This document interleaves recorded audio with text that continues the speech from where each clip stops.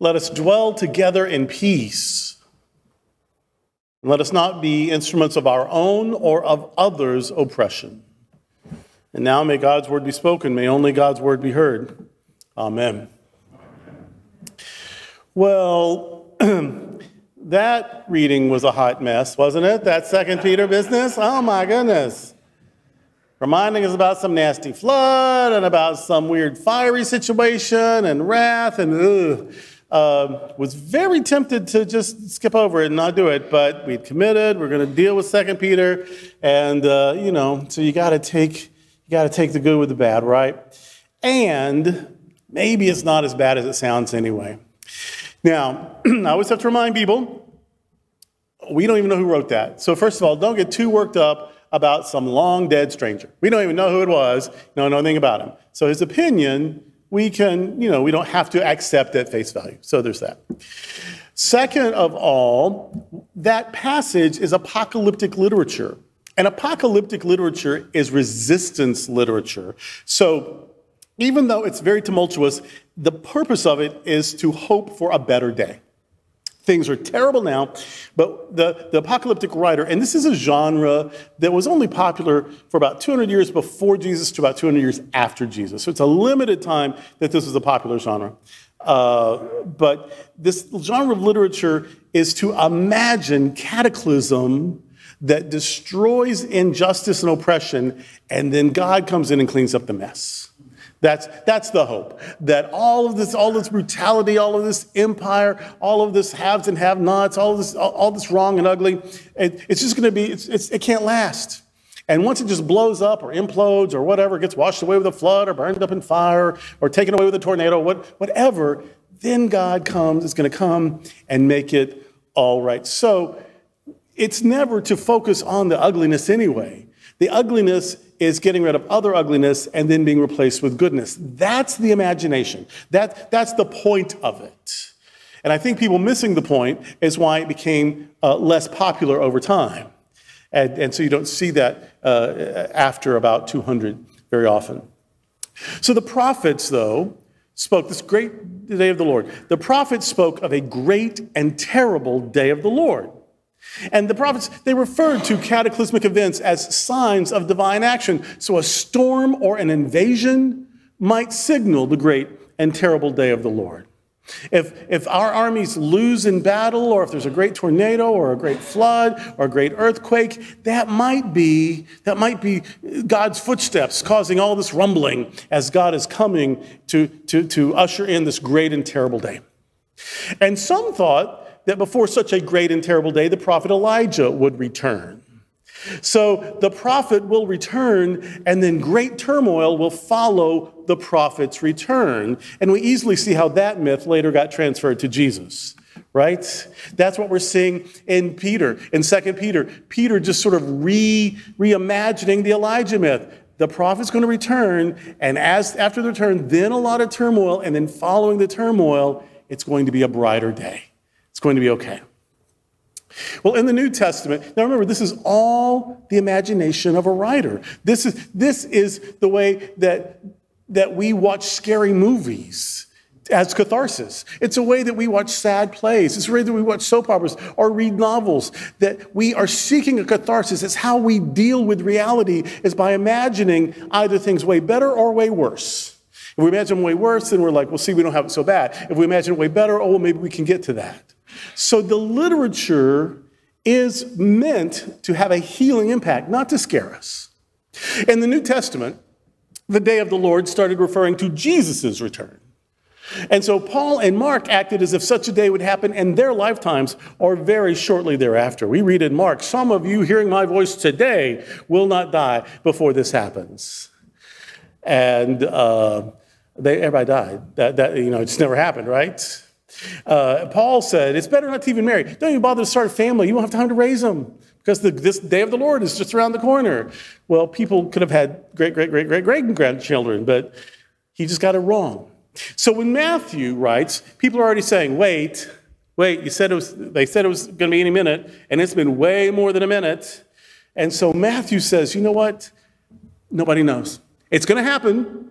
And it's going to happen soonish, but don't try to guess the date, because it'll just frustrate you. We don't really know the date. Even the angels don't know. But then also at the end of Matthew, Matthew has Jesus say, "Lo, I am with you always, even to the end of that age," which is long behind us now. So Matthew is saying, we don't know when he's coming back. Also, he never left. Then Luke, I think Luke is smartest of all of them. Luke seems to believe that that Jesus' spiritual return happened at Pentecost. And from that moment on, the church is the return of Christ. And so it's up to us. So we got to get busy. That's my view, by the way. Well, writing 100 years after Jesus' death, and 70 years after Paul, and 60 years after Mark, and 45 years after Matthew, and maybe as much as a decade after Luke, the anonymous writer of 2 Peter is adding his own stink to the narrative. And it's been evolving for over a century already, and now he's adding his thoughts and imagination to it. And if you thought Matthew was tired, people were getting tired, like we've been waiting, well, this is another 45 years down the road when the anonymous writer of St. Peter has to deal with it in his community. And so the writer comes up with a cosmic timeline. God's time is measured differently, the writer surmises. Yes, in the year 130, we've been waiting since the year 29 for Jesus to come back. And that's over a century already. But in God's time, that might be just 11 minutes. A day is like 1,000 years. 1,000 years is like a day. In God's time, on God's watch, in God's calendar. So really, the return is immediate. But the immediacy is based on a chronometer that isn't of this world. How very convenient and entirely unverifiable. Oh, he's coming, Matthew says, but we can't know when. Plus, he never really left anyway, so work that out somehow. And look, oh, he did come, and it's us, so why are we just sitting around? But here's Peter, here's this person claiming to write in the voice of Peter saying, oh, it's just been a minute on that end of things, where time is very different. Says me because I just made it up, but you should believe it. And the writer adds, and anyway, Jesus is giving you time to get your affairs in order. So not only is it not such a long wait, but the long wait is on purpose and for your benefit. It's not long, but if it's long, it's good that it's long.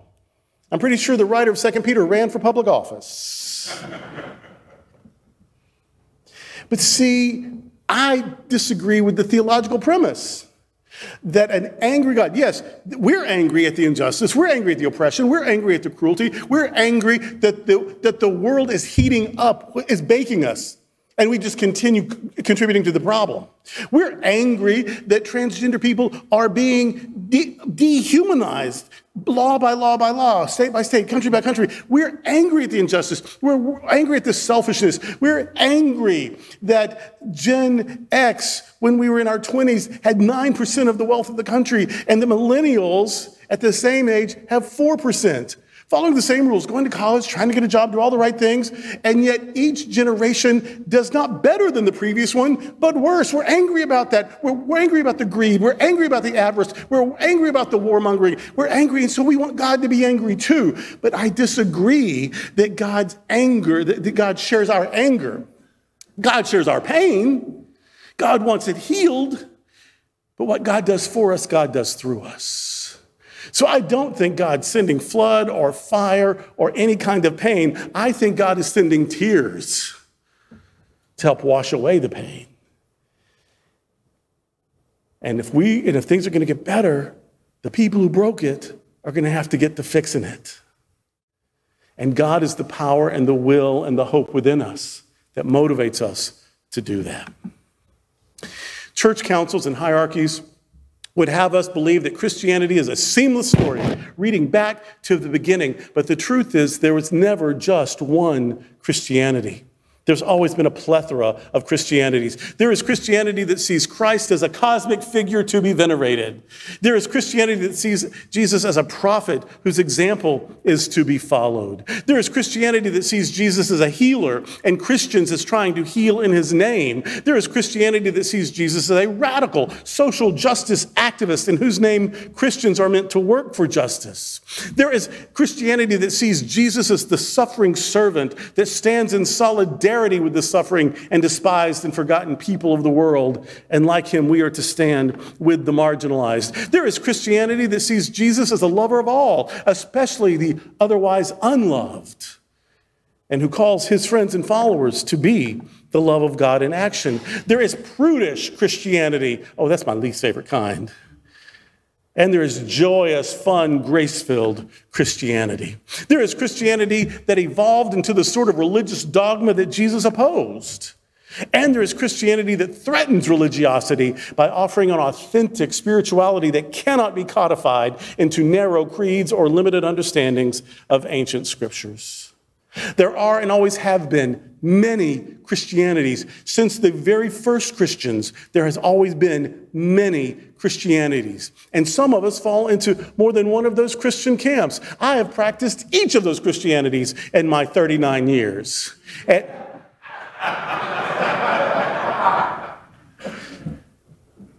And have practiced them 2 or 3 at a time, even still. Some of us fall into several of those camps. And of course, the first followers of Jesus were called just the followers of the way. They were Jewish and later included Gentile pagans who did not share Jewish traditions and worldviews. And the less Jewish the movement became, the less human Jesus became. And by the mid-2nd century, about the time 2 Peter pops up, Gentile Christians are basically a Christ cult, worshiping a God-man, much like the deities of Egypt, Greece, and Rome. That does not, however, that is not a criticism, that does not delegitimize those for whom Jesus became a God figure. But it does remind us that there are other and even older ways of seeing Jesus that are also faithful and life-giving. I am culturally and professionally Christian, but that designation doesn't mean much to me. Rather than the title Christian, I want my spirituality by any name to look something like Jesus's. I don't care much about the religion that evolved about Jesus. I'm much more interested in tapping into the spirituality practiced by Jesus. Christians sometimes frighten me. But Jesus never scares me. And I won't be scared by people who use his name in scary ways. I just dismiss them as not offering anything that I'm interested in. No, Jesus gives me hope and courage and a desire to bring healing and justice to the world. I am a huge critic of the religion about Jesus, but I will spend the rest of my life trying to embrace the spirituality that Jesus lived so fully. Lived so fully that people wouldn't accept that he even died, or certainly didn't stay dead. A spirituality that is so full, it helps you live so fully into your humanity that you express divinity. That's what I want, the Jesus kind of spirituality, which for him was Jewish. But again, I'm not interested in the names. I'm interested in the experience. The Christ cult's waiting for a Hercules or Apollo type figure to return and make everything better for those on the winning team is a development that would be news to Jesus. Guess who still hasn't shown up for dinner?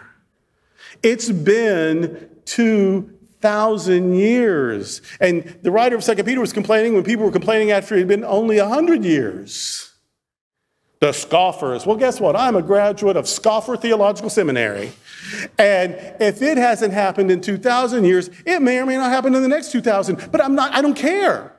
It's time to do something. It is time to save the world or get off the pot. If we can't wait for Jesus. Guess what is still needed? The work that Jesus did, whether he shows up in person or not. And if we are the church, he shouldn't have to show up. We shouldn't even need him to show up. Guess who's going to do it? Guess who didn't show up for dinner? Jesus. Guess what needs to be done? The work Jesus did. And guess who's going to do it? If it's going to be done, at least done now, it's going to be done by us. The sheep need to be fed now. The oppressed need to be liberated now. The hurting need to be comforted now. The broken need to have their vision of wholeness now. It is immoral to wait when we can offer those Christic blessings here and now. If we are following the way of Jesus, it should be as if he is with us right now, every step of the way. I'm not waiting on Jesus, and there is no reason why he should have to wait on us to do what he did. And what did Jesus do? As he told the disciples of John the Baptizer, tell John, the spiritually blind are beginning to see. Those crippled with fear are starting to move forward. Those who thought themselves untouchable are starting to feel worthy of love. And those who haven't heard good news are starting to be encouraged. And the poor are beginning to believe they deserve better. With or without Jesus' physical presence, Jesus' followers should still be doing that messianic work. We can be the healing presence of Christ in the world today, if we so choose. And this is the good news. Amen.